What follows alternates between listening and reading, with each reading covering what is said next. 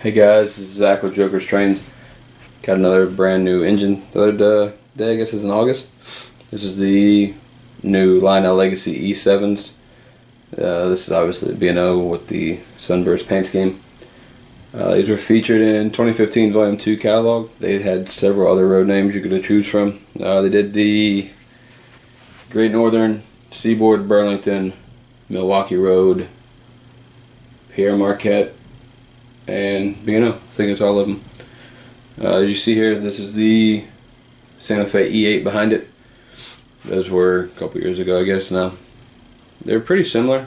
They changed some of the sound package on them. They have different horns, a little bit different engine sounds. They're pretty close. I mean, if somebody's paying attention, you'll notice it. But if you don't know what to listen for, I guess you wouldn't pay any mind to it. I guess the horns are accurate on both of them. I'm not real sure. I've never heard one in person, so I'm sure somebody will chime in the comment section and tell me everything that's wrong with it. So leave it up to you guys to tell me what's wrong with it.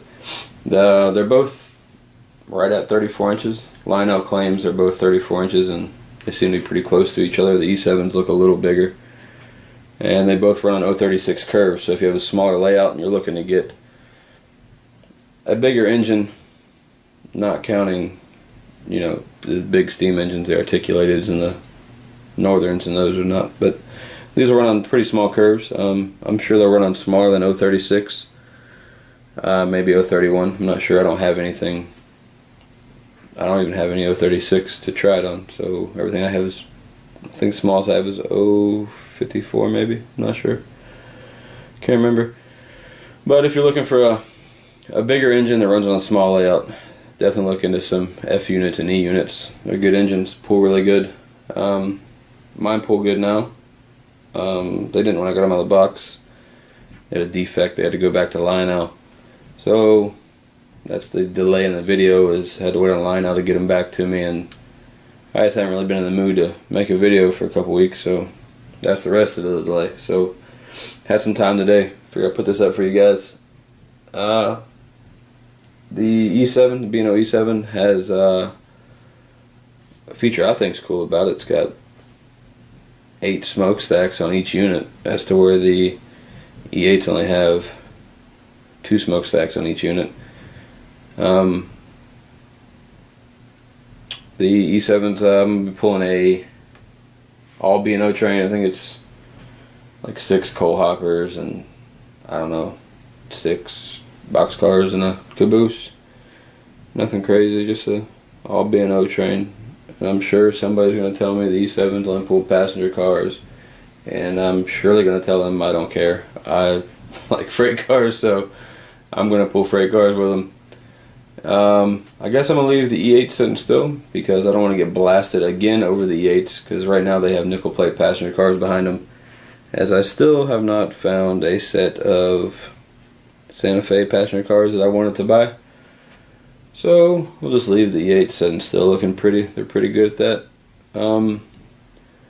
Any of you guys are interested, you can contact me through email, OGR forum, Twitter, Facebook, YouTube. Made a choice to change the direction of my train collection. I'm going to be sticking to all steam and early diesels, and that means I will be selling my modern diesels, because I've never really thought they fit in. And I like steam. Yes, I have more diesels. I like steam. I can just buy more diesels, so I buy diesels. If anybody's interested, the ones I have left are the Florida East Coast ES44, the Santa Fe War Bonnet AC6000. Both of those are Lionel Legacy. And the Union Pacific AC6000, Lionel Legacy. I will probably be keeping my B&O Fantasy Heritage Scheme AC6000. So that'll leave me with all diesels up into the, you know, the early diesels from, I guess these were probably made, the units were probably in the 40s, I'm guessing, to the mid to late 60s. guess that's what I'm going to try and shoot for. So if you're interested in any of those engines, run down again: Santa Fe Warbonnet AC6000, Florida East Coast ES44, Union Pacific AC6000. If you're interested in those 3 engines, contact me through email, the OGR forum, Twitter, Facebook, or just leave me a comment and I will figure out how to contact you. I don't need to sell them. If I sell them, I sell them. If not, I don't. It's no big deal. Well, let me get these E7s fired up and run around the layout, and let me know what you think, and then I will, I got another engine in the works I'll talk about after I run these E7s around. This is the dispatcher. Do you copy? I copy that. Over. Very good. Start up and hold. Yes, sir. We'll fire her up. Out.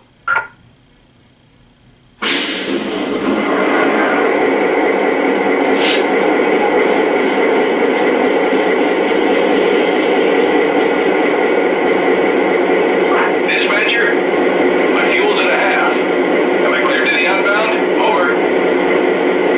Roger. Your track is clear. Dispatcher, over. Acknowledged. I've got clear boards. Out.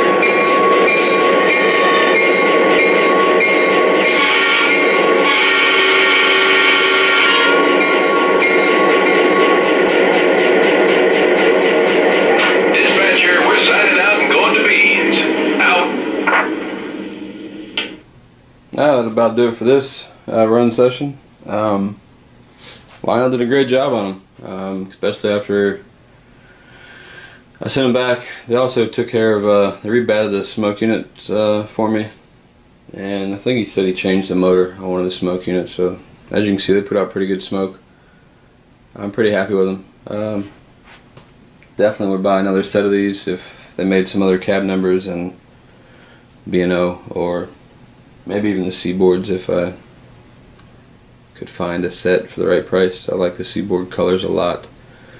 Have another engine sitting at Legacy Station right now, waiting on me to pay for it. So probably take care of that this week. It is a Cass Heisler. It'll be an odd little run video because I'm either going to have to pull regular freight cars, which it won't look right with, or I'm just going to run an engine by itself. I'm a fan of Cass. You know, I'm from West Virginia, so that was a cool engine. I didn't get any of the shays, so maybe I'll make a climax next or something. But hopefully, I will should be able to have that video up sometime next week. I'll have to see how it goes, but I intend on having that engine here this week, and maybe have the video up Saturday or Sunday. So that'll about do it for this video. Hope everybody enjoyed their Labor Day weekend, enjoyed their college football games. Go Noles! They play tonight, so see how that goes. Till next time, thanks for watching.